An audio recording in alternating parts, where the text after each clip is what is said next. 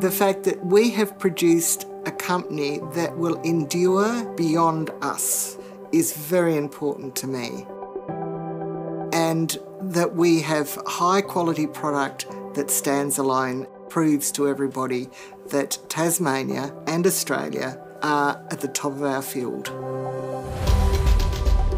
Virtually anything that uses electricity, power and signals, we can protect. We have an office in Europe, in Southeast Asia, and distributors in most parts of the world. All our design is done in Australia, and that's continued. We knew there was a problem in January.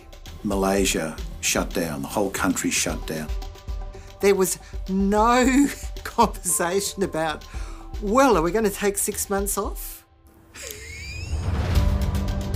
What we decided was that we would build the capability here so that we could manufacture anything in Australia. As luck would have it, February and March were the biggest months in sales we've ever had. We were having difficulty getting supplies from Malaysia. We applied to open up and we were knocked back, and we appealed and we were knocked back. And finally we went to DFAT. DFAT managed to talk to the right people in Malaysia, and at 4 o'clock on a Saturday afternoon we suddenly got approval to open up. What we've found is because we are able to now, we are beating our competitors in the marketplace because they can't supply. I guess one of the things I would say to everybody is communication is the key.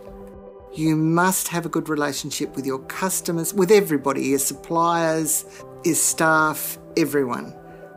No man or woman is an island, and it's really important to leverage off other people's networks and other people's communication.